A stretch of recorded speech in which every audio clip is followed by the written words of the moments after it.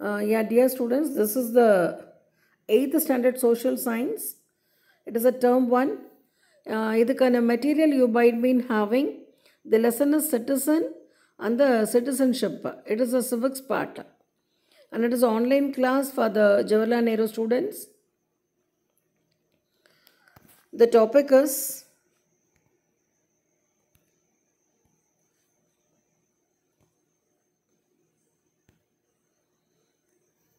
the first topic, the first question is, already you might be in the lesson, and this is the book back questions and book in question. Both it is there. The model question is, as citizen, that is a citizen உனக்கு தெரியும் அந்த நாட்டு குடிமக்களை தான் நம்ம சிட்டிசன்ஸ்னு சொல்லுவோம். அப்போ அந்த சிட்டிசன்ஸ்க்கு வந்து வாட் ஆர் த குவாலிட்டிஸ் தேர், அவங்களுக்கு என்ன ரைட்ஸ் இருக்குது, வாட் தே கேன் டூ, இது எல்லாமே இந்த லெசனில் we had been looked into that. அதோட question answers இப்போ நம்ம ரிவைஸ் பண்ணிடலாம். The first question is, name the types of citizens. It is a two types of citizens. One is natural and the naturalized citizens. The natural அப்படின்றது இந்த நாட்டு குடிமக்களை பிறக்கிறது. That is நம்ம அம்மா அப்பா ரெண்டு பேருமே இந்த நாட்டுடைய குடிமக்களாக இருப்பாங்க. அது வந்து அப்போ நேச்சுரல் சிட்டிசன்ஸ். நேச்சுரலைஸ்ட் அப்படின்றது இப்போ சம்டைம்ஸ் எங்கள் பேரண்டெல்லாம் ஃபாரினில் இருக்காங்க, ஃபாரின் பீப்புளாக இருக்கிறாங்க, இங்கே வந்து மேரேஜாக இங்கே பிறக்கிற குழந்தைங்க பிறந்திருக்காங்க அப்படின்னா that it is called as naturalized citizens.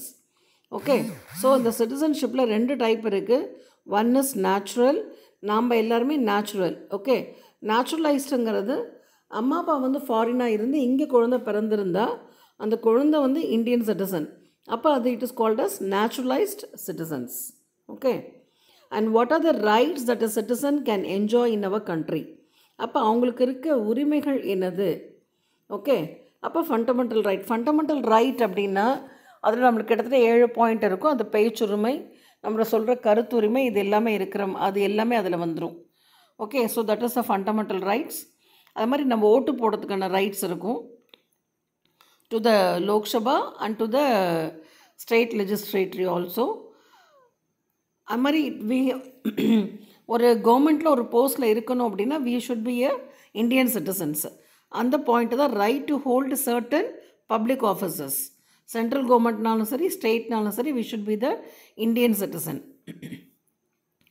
And Indian சிட்டிசனாக இருந்தால் தான் we can become a member of the parliament and state லெஜிஸ்ட்ரி. Okay, it is the rights of the citizenship. And mention the 3 qualities of the good citizen. Good சிட்டிசனுக்கு முக்கியமான 3 quality என்னென்னா, loyalty to the constitution. கான்ஸ்டிடியூஷன்ற வேர்டே சட்டத்திட்டம், அதை தான் நம்ம constitution சொல்லுவோம். லாயல்ட்டினா அதுக்கு கட்டுப்பட்டு இருக்கிறது. We should obey the loss.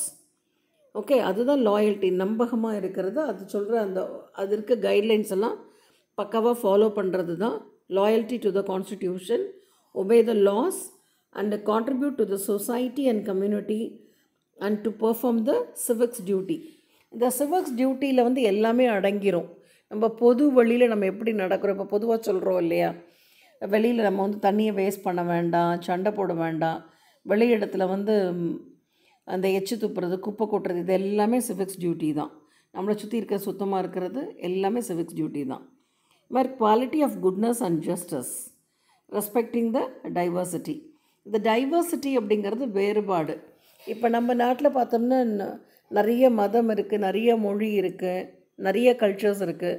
ஒருத்தர் நம்ம எல்லாருடைய கல்ச்சரையும் நம்ம மதிக்கிறோம் இல்லையா, அதுதான் அந்த point. That is respecting the diversity. Okay, வேறுபாடு. R A clear with this 3 questions. அடுத்து, what are the 5 ways of acquiring citizenship. 5 வழியில் நம்ம சிட்டிசன்ஷிப்பை எடுத்துக்க முடியும். எப்படின்னா, by birth, by decent. Decent அப்படின்னா வழிமுறையாக வராது. பை பர்த்னா பிறக்கும்போது நம்ம இங்கே இதோட சிட்டிசன், நம்ம அம்மா அப்பா தாத்தா பாட்டி, அது it is called us by decent. By registration. Okay, அது மாதிரி by naturalisation. Naturalisation already I told you, அதுதான். By incorporation of territory. Incorporation of டெரிட்டரினா, for example ரொம்ப முன்னாடி பார்த்தோம்னா பாண்டிச்சேரி இதெல்லாம் கொஞ்சம் தனியாக இருந்தது. தட் இஸ் த ஃப்ரெஞ்ச் காலத்தில். ஃப்ரெஞ்ச் வந்து பாண்டிச்சேரியை ரூல் பண்ணிட்டு இருந்தப்போ அது தனியாக இருந்தது. பட் அது இந்தியான்னு ஒரு இதுக்கு கொண்டு வந்த உடனே Pondicherry also came in to the India. So அப்போ அங்கே it is called as incorporation of the territory. அப்போ ஃப்ரெஞ்சு இருந்து அது இந்தியான்னு முழுசாக கொண்டு வந்த உடனே அது ஃப்ரெஞ்ச் ஏரியான்னு இல்லாமல் it is also came in to the part of India. It is one of the அதுதான் யூனியன் பிரதேசம்னு சொல்கிறோம். அப்போ அதில் இருக்கிறவங்களுமே இந்தியன் சிட்டிசன் தான். It is called us by incorporation of territory. What do you know about the Citizenship Act of 1955? In the act, it provides for the accusation and termination of the Indian citizenship. Accusation we can get, adhe mari it can be removed.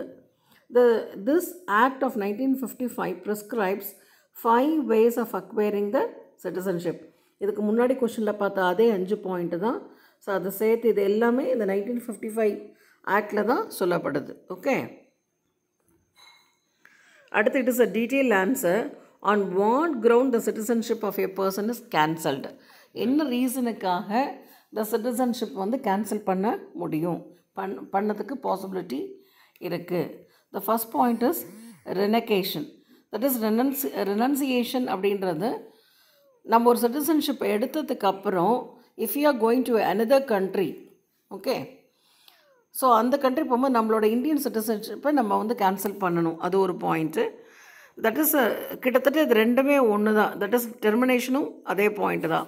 Already if you having one country citizenship and வாலண்ட்ரியாக நம்மளுக்கு மெனக்கட்டு இன்னொரு கண்ட்ரியோட citizenship வேணும்னு, இப்போ நம்ம இன்னொரு கண்ட்ரியில் உனக்கு citizenship வேணும்னா அந்த கண்ட்ரியோட நார்ம்ஸ் இருக்கும், அவங்களோட ரெக்குயர்மெண்ட் என்னென்னா அவங்க இதில் சிட்டிசன்ஷிப் கொடுக்கணுன்னா என்னென்ன கேட்குறாங்களோ அதை ஃபுல்ஃபில் பண்ணி நம்ம வாங்குகிறோம். அப்படின்ற பட்சத்தில் நம்மளுடைய இந்தியனோட சிட்டிசன்ஷிப் ஆட்டோமேட்டிக்காக கேன்சல் ஆகும். அதுதான் termination.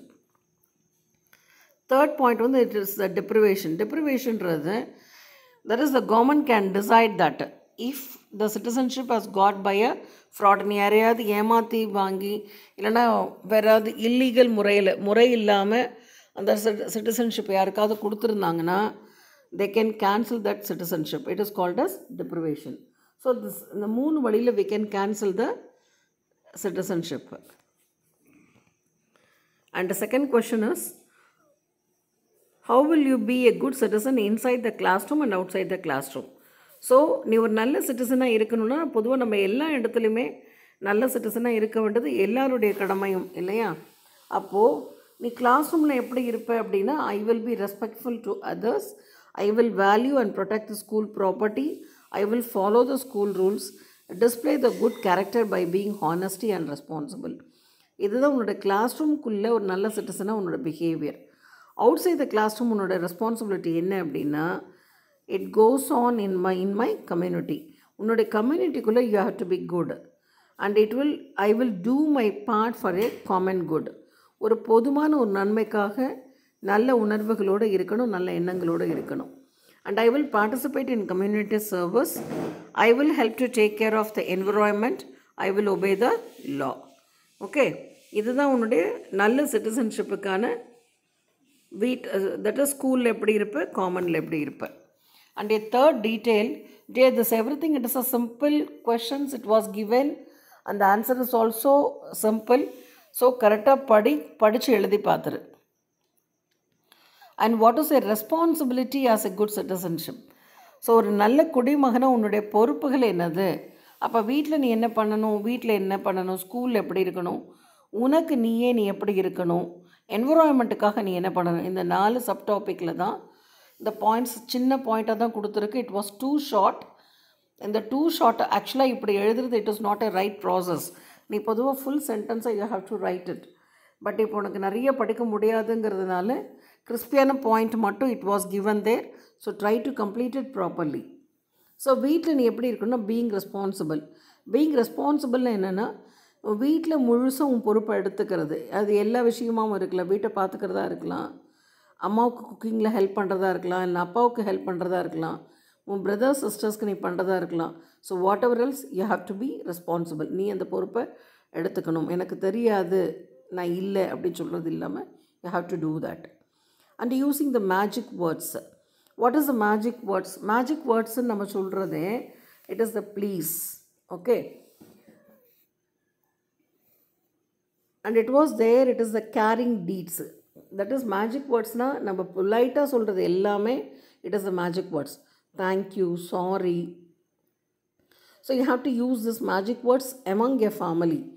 Even morning when you are receiving your father and mother with a good morning and telling a bye, take care, chaptingla, this everything it is a magic words. So you have to use the magic words. And carrying deeds அப்படின்னா அந்த வீட்டு மக்களை உன்னோட அம்மா அப்பா தாத்தா பாட்டி யார் இருக்காங்களோ அவங்கள கொஞ்சம் பொறுப்பண்ணி பார்த்துக்கிறது தான் it is called as carrying deeds. And being helpful, it is in all the process. எல்லா விதத்துலேயும் உன் ஃபேமிலி மெம்பர்ஸ்க்கு ஹெல்ப்ஃபுல்லாக இருக்கணும். இதுதான் உன்னுடைய டியூட்டி. ஒரு நல்ல சிட்டிசன்ஷிப்பை நீ வீட்டில் இருக்க வேண்டியது. ஸ்கூலில் நீ எப்படி இருக்கணும்? You have to be being respectful to everybody, even to your friends you have to respectful. You have to respect them, the teachers and your management, your principals, everybody, all the elders and even the youngers, you have to respect. And you have to follow the rules. What are the rules is given in the school? You have to follow that. And being patriotic. Patriotic na ஒரு பொறுப்புணர்ச்சியோடு இருக்கிறது தான் patriotic. எனக்கு என்ன வந்தது அப்படி கிடையாது. Even if you are thinking all our leaders, நம்மளுக்கு என்ன அப்படின்னு அவங்க இருந்திருந்தாங்கன்னா they might been jolly in the life. But அவங்க அப்படி பண்ணலை இல்லையா? That is the reason we are able to have a freedom life today. Yeah, that is being patriotic. அது மாதிரி உனக்கு டு மை செல்ஃப்னா உனக்கு நீ என்னவா இருக்கணும்? You have to be honest. யாராவது பார்த்தா தான் நான் போய் சொல்லாமல் இருப்பேன் அப்படி கிடையாது. பார்க்குறாங்க பார்க்கலன்றதோட you have to be honest to every thing. And you have to be self discipline. Self டிசிப்ளின்னா உனக்கே நீ கட்டுப்பாடோடு இருக்கணும். நீ இப்படி இரு அப்படி இருன்னு யாரோ ஒருத்தர் சொல்கிறாங்கன்றதுக்காக இருக்கிறது இல்லை. You have to be discipline on your own. Okay. And displaying the good character, you have to showcase all your good characters, and that is to myself. அப்போ நீ உனக்கு நீ என்னவா இருக்கணும்? being honest, being self disciplined and displaying the good character. Okay. But to the environment na being compassionate. Being compassionate அப்படின்னா you have to love everything whatever around your environment. அது என்னவா வேணா இருக்கலாம். You have to respect everything in your environment. And you have to be socially responsible. Even trafficல நீ cross பண்ணுறதாகட்டும், signal ஆகட்டும், ஒரு old people இருக்கிறாங்க அவங்களுக்கு கொடுக்குற மரியாதை ஆகட்டும், every thing it is a social responsible. So that is all the points that you have to be a responsible good citizens. Okay. The answers are so crispy. அது உனக்கு டீட்டெயிலாக நான் எக்ஸ்பிளைன் பண்ணியிருக்கு. Try to understand it. புரிஞ்சுட்டு ஒழுங்காக படி. Okay. Dear, it is all you choose. It is one words is there. By reading it you can understand. Okay. All the choose is there. Filling the blanks is there. You read it and find the answers. And the answers is given there in the order. Okay.